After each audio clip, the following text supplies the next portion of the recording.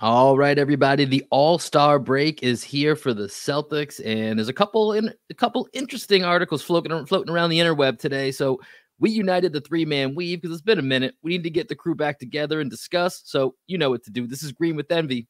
Let's lock in.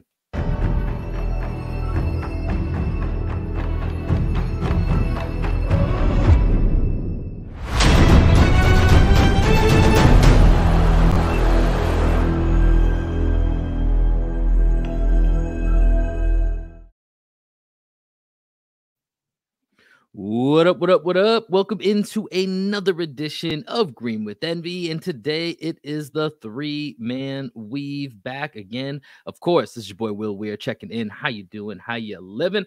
First up, we got my best friend, co-host, and the coach of our podcast, the one and only, Greg Manakis. What's good?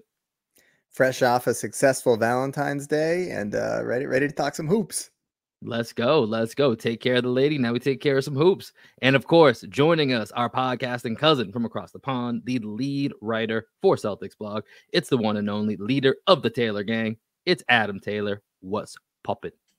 What's popping? I'm good, man. If you can see me on the screen, I'm trying to figure out the dimensions of my space because I'm trying to like throw up finger signs and like I'm being cut off everywhere. I'm like, where the fuck are my hands? The three-man weave signal is pretty easy, right? It's just the three. Yeah. Turn it down for the M and then back up for the W. I'm going to be real with you. I had never thought of that until you just did that. Hey. See, I kind of just had it like this, like coming out, so it's weaving out of the pictures. But yours is easy. Think of like basketball. I always put up like the, you know, like the three, like three to the head. There was that one episode where you just like threw up friggin' gang signs for 10 seconds. I mean, I was trying to do with the shot. What was that about? I forget what that was. That was tied to something. It was within the context, but yeah. I was like, it could be taken out of context. You're gonna put a hit out on us or some shit. We're not about that life. I don't understand the gang signs anyway, but I'm like, I don't know if you know the song with the shocker. So like, the shocker? We could just throw the shocker up there. Like, yeah.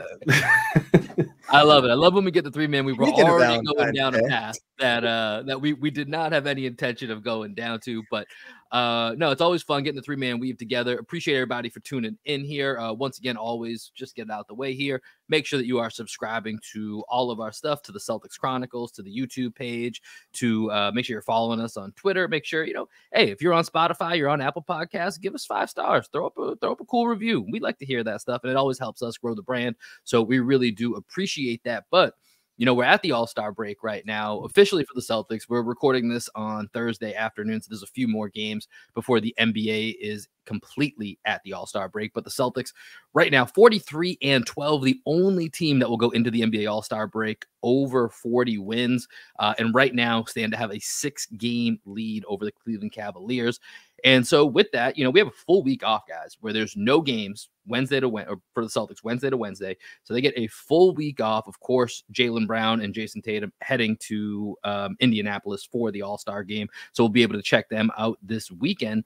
But with that, this is kind of a time where there's a break and there's some different articles that start popping up around the internet because we're about to hit a sprint.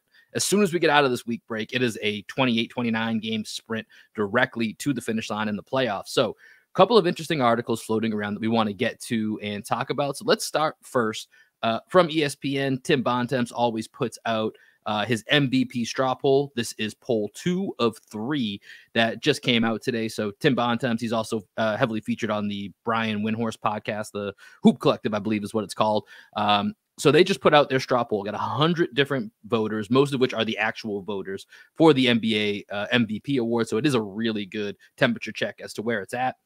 Here were the results and how they kind of play into, our podcast here. Nikola Jokic currently in first place with the most votes. Shai Gilgeous-Alexander in second place. Following them, we have Giannis and Luka and Kawhi, all a very distant 3, 4, 5. And then right at sixth place is our guy, Jayson Tatum. And Greg, I'm going to swing it over to you here. If you listen to the last podcast, Greg, you kind of put it out there for people like, don't forget about Jayson Tatum, because one of the usual qualifications for an MVP, best player, best team. Guess who checks those boxes? That's Jayson Tatum. Greg, do you think Jayson Tatum being 6 is about right for right now, or do you think he's, at least in this context, being slept on a little bit? I think he's still being slept on, man. I really don't think it's fair that he's below some of the names that are on there, especially as the Celtics have, as you said, only team over 40 wins. They've continued to put distance between themselves and every other team in basketball. And who's the head of the snake? It's Jayson Tatum. Jayson Tatum in the last game against the Nets, Jalen didn't play, Horford didn't play. Tatum's on the court. Tatum's always on the court. He doesn't sit out games. Like they make him sit out games from time to time, but he doesn't want to be off the court. And I think that right there is a prerequisite to being an MVP, is how available are you? And Jayson Tatum is always going to be available. And then when you see, like, even in the Nets game last night where he didn't have a shot going, he was locked in on defense from the very beginning of that game. The level to which he can get to on the defensive side of the ball that we've seen glimpses of, he's getting to that level consistently, and he's still able to put up the crazy numbers that he does on the offensive side of the ball. So in terms of two-way impact, I don't have all the advanced numbers on Jayson Tatum's defensive metrics and all that. I just know when I watch the game, Jayson Tatum is one of the most impactful defenders on the court for one of the best defensive teams in basketball. And there's not many guys that when they see Jayson Tatum in front of them, even try to go by him or try to get a shot up. They don't want any problem with Jayson Tatum. And when you look at a guy like Luka, who we all know Luka's great, Luka's an amazing player, he does not play defense. The fact that he's above Jayson Tatum in the MVP poll when the Mavericks are 12 games behind the Celtics is a fucking slap in the face. So the reason I'm laughing is because I wrote about this MVP stuff for the Chronicles today. Links in the description. Everybody go sign up. It's free for now. Show me some love. And I didn't say it was a slap in the face, but I very rarely swear when I'm writing. It's just like I'll be doing it more on my own stuff, obviously. But I ended one of the lines with, "It's bullshit," and Tatum isn't a big enough name on the sexy name-o-meter to really move the needle in the terms of, hey, if Luka was having to sacrifice the way Tatum is, would we be talking about Luka falling out of the MVP race? No, we wouldn't, because everyone's like, Luka, such a sexy name. Bullshit. No one can win with Luka, just side note. So I think that he's being overlooked a little bit there. I also think that when you factor in wins and you factor in impact in terms of what Tatum's doing with and without the ball, as you kind of said, and I do have some impact metrics here. So I like to use EPM, estimated plus minus, as my impact, mainly because it factors in box scores. So it factors in players' box score data. This is it against the rest of the league. So it takes the data, it takes how good your team does with you on, with you off, regularizes it against the rest of the league, and then spits out a number that is against everybody else. So it caps out at 7, caps out at -7. Anywhere around that 5 and above is like elite, and just hovering around that 5. Tatum's in the 97th percentile for estimated plus minus. Is that good? Yeah. I mean, seems good. I'm just curious. Just want to clarify. Plus 4.7 overall in terms of offensive and defensive metrics put together. It's not his best season. His best season was actually 2 years ago under Ime. But when you think about the sacrifices he's made, the amount of shots he's not taking because he's distributing, or the amount of shots he's not taking because he's manipulating the defense as an off-ball guy, like, we have to get to a point where we ask ourselves, are we voting MVP based on box scores and virality of highlights, or are we basing MVP on the guy that was the most valuable to his team? Maybe this is why Jayson Tatum decided to wear a headband in last night's game. Headband gang. I like that. He saw Luka wearing the headband, and he was like, you know what? Shay's got a headband as well. He's in second place. Maybe this is Kawhi got the braids. Yeah, so you got to have something. I mean, listen, I feel like Jokic got the bread pouch in his belly. He got the never-ending red nose. He's just always has a red nose. For me, I feel like Tatum's lineup doesn't get enough love. It's Jalen Rose top 5 with how it's just top 5. That's one of the best clips out there. If you watch League Pass, you know exactly what we're talking about. They play it every time. It's fantastic. But I think when I look at Tatum and Adam, I love the stats that you brought into this. And like you said, with him sacrificing, there's going to be a drop off. But when you look at the guys that were named that are ahead of him in this straw poll, I have no problem with Jokic and Shea. I think they're deservedly kind of at the top right now with what they've done and how they've performed.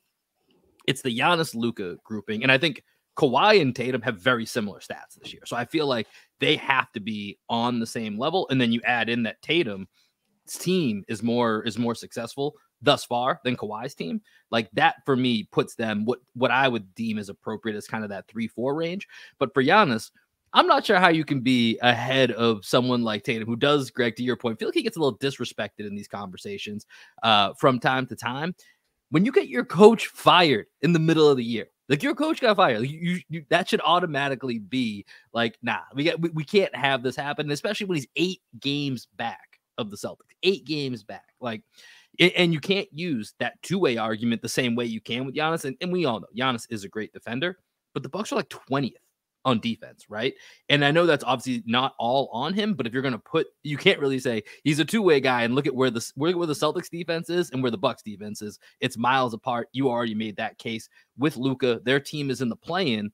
And so for me, it is always a little bit frustrating to see that Tatum is always, and Greg, you brought it up. I feel like he gets dinged so much for that Warriors finals, which, yeah, it wasn't great. And I think, at least on this show, we've gone into all the reasons of what happened at that time and why that was.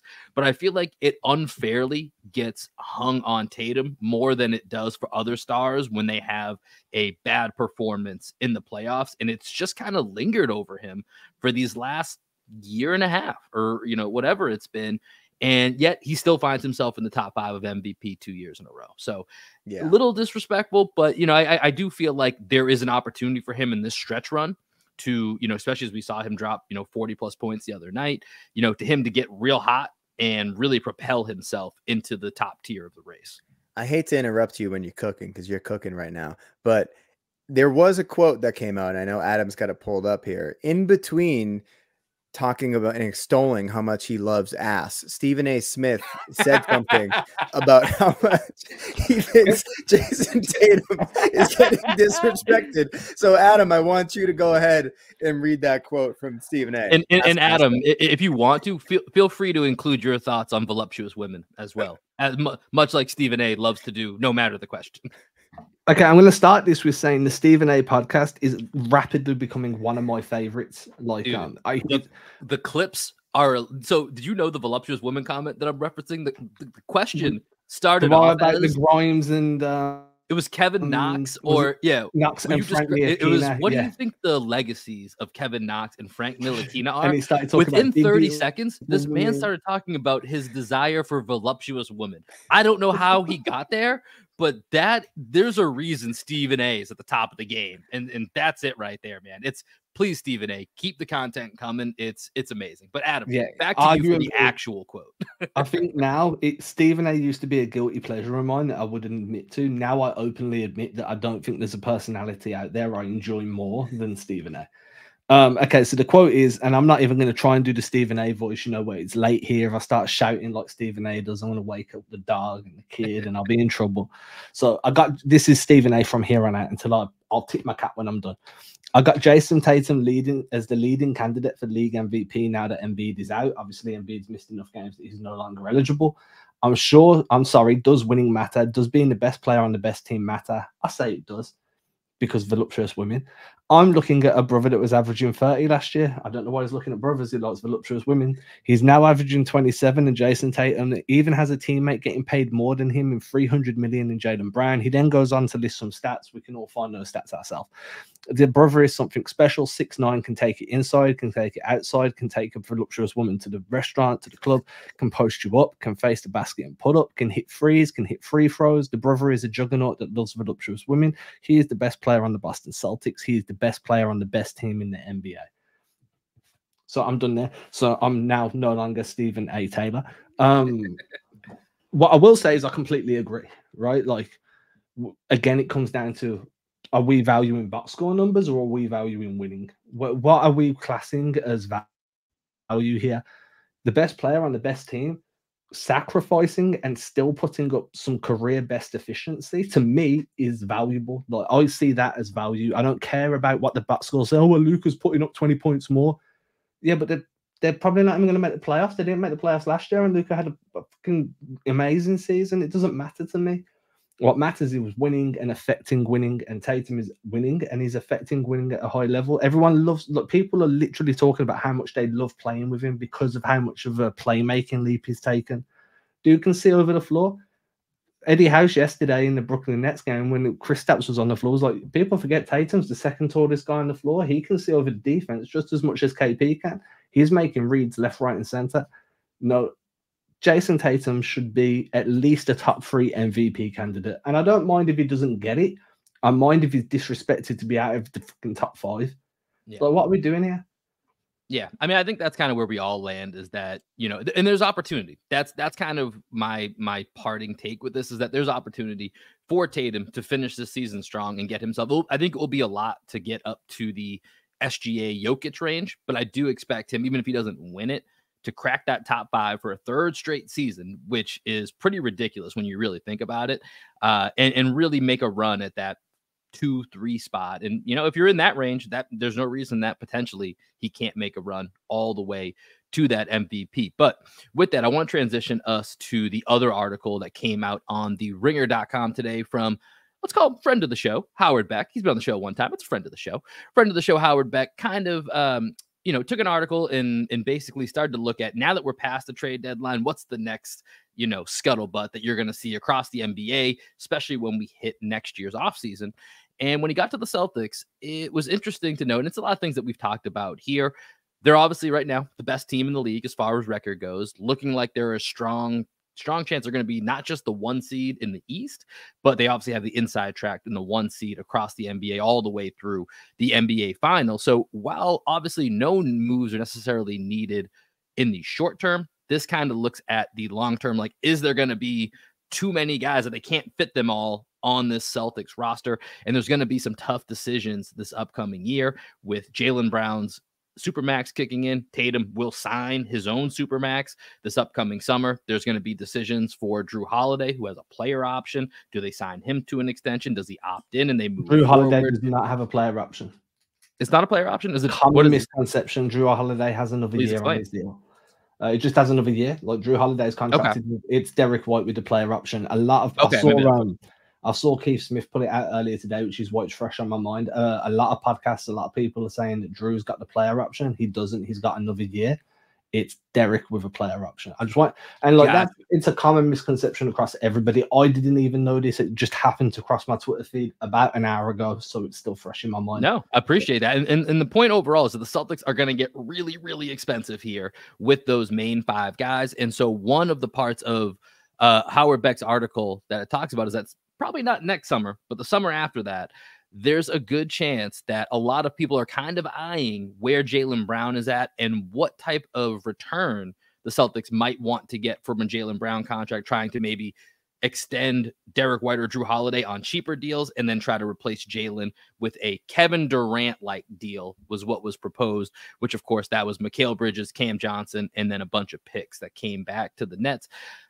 Obviously, we don't want to dwell on this too much because I want to also enjoy where the Celtics are at. But Adam, I'll start with you. What were your thoughts kind of reading this? As you know, Howard Beck highlighted what we've talked about a bunch on this show, that I feel like this is a 2-year window for this team to get a championship, and they're going to pay the luxury tax over these next 2 years pretty steeply. But if they don't win, I expect there to be changes. And this article actually even insinuates, even with the championship, there could be some dramatic roster changes over the next 1.5 to 2 years for this team. That's kind of where my head was at when the deal got signed. I remember having the conversation with you guys, like, if they win, I feel like Brown is more likely to ask out than he would be if they didn't win. I feel like if they win a chip, if they win 2 chips, he knows the team's getting more expensive. I've always seen him as kind of landing with the Hawks eventually. And Atlanta, if you read all the scuttlebutt surrounding Atlanta right now, they've got some decisions to make around Trae Young. They're not sure they want to keep him or move on from him. San Antonio are looking at Trae Young. If they move on from Trae, they're going to be biding their time for a start to become available. Brown could be that guy. So, but overall, I think, yeah, Brown eventually, I feel like we all knew that he most likely wouldn't finish that contract in Boston. Not because he's not good enough to, but because 2 Supermax guys with the new CBA, it's really hard to build a contending team around that to the level that we're seeing Boston right now. And there's going to be other teams around the league that take a 2-year hiatus from being like, you know, a cap savvy team to go all in like Boston have, but it's not sustainable long term unless you've got like Warriors money where like the luxury tax is just who cares. or you're the Clippers with like the richest owner in the world that could buy the galaxy 4 times over and still have money. Like, unless you're one of those fortunate, like, select few, it's going to be calculated risks over a calculated period of time before you have to hit that reset button. And unfortunately for Brown, if you have to choose between the two of them, you do choose Tatum because of the all-round game. Brown's definitely improved this year. He's shown playmaking flashes. He's been playing in that play finisher role that I've been asking for years, and he's thriving. But at the same time, I do think you always lean into Tatum more just because of the player he is. So, yeah, I've kind of accepted that Brown doesn't finish his deal in Boston. If he does, great. If he doesn't, a Kevin Durant type return seems really fucking fair to me. Yeah, I'm not gonna go any deeper than Adam just went. Pause. But I do, I do think that the Kevin Durant, the Kevin Durant type of deal is what I want to focus on here, because I really don't want to talk about Jaylen Brown leaving the Celtics. Like, let's focus on the here and now. I know the article came out, so that's why we're talking about it. I just don't want to even like entertain those conversations. To me, it's just like, now we're starting to see the value that Jaylen Brown has around the rest of the league, and people are talking about him for a Kevin Durant-like package coming back. And I do think that that's what we should focus on here, is that Jaylen Brown is now being looked at as worth the money, and it's not going to be a contract you're going to have to get off of. It's a contract that people are going to willingly trade for.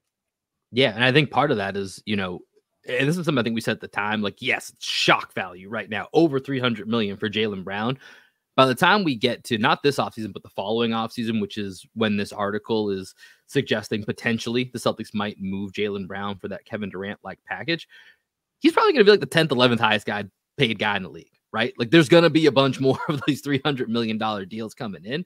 So just like how we view the, you know, current $20 million deal, the new $20 million deal is going to be a $30 million deal, and so on and so forth, right? Like, there's going to be a realignment of what those values are.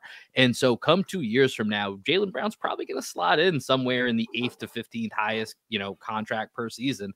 And it's going to feel about right? It's going to be like his typical market value. And to your point, Greg, like this is why I was never concerned about him signing this deal when people were like, I don't know, man. It's like, listen, he's, you know, and Howard Beck points this out, he's 8 years younger than the return that the Nets got for Kevin Durant, right? So that's also a factor. Like, is he on Kevin Durant's level? No, but he also is going to have 5, 6, 7 more years of longevity than what you get out of making that trade for Kevin Durant. So it's not necessarily the topic that I really want to, like you, Greg, get too much into right now, but I do think it will become an interesting conversation for how do we extend the longevity of where this team has been constantly in NBA Finals contention over the last, you know, 4 years or so, and really extend that out. But I do think there will be a heavy emphasis, obviously, on what happens this year and next year with winning a championship as to how much this core gets shook up. But I do think that this core, specifically the top 6 of the rotation, is pretty firmly locked in for the next 2 years, this year and next year. I'd be shocked if in the offseason anyone in that top 6, unless some type of opportunity that obviously we just cannot fathom right now presents itself. I feel like this is the core, and the playoffs will tell us all, right? That's one thing we always learn every single year. The playoffs will tell us what will and won't happen, because that's going to make franchises decide to make big moves or stay put, or that will dictate the future of what happens. But I think it's fun to talk about, but I think that's more off-season fodder than it really is for right now. So let's leave it where it is here. And any other final thoughts you guys have here before we send it over to the second half of our podcast? 3-man weave. Boom. There it is. The new symbol. We out here, 3-man weave. And for those of you listening here on YouTube, if you want to hear the second half of the podcast, it's already up. Just go to our Green with Envy Quick Hits on the YouTube page, and you will hear myself and Adam Taylor talk about buyout target numero dos, Otto Porter Jr. How would he do as a Celtic? On Twitter, getting some pretty good reviews right now, Adam. Feel like a lot of people have been into Otto Porter Jr. as a suggestion. And for those of you in the audio, don't move a muscle. Don't go anywhere. Coming up next, it's me, it's Adam, and we're going to speak some words about Otto Porter Jr. Stay tuned. We love you.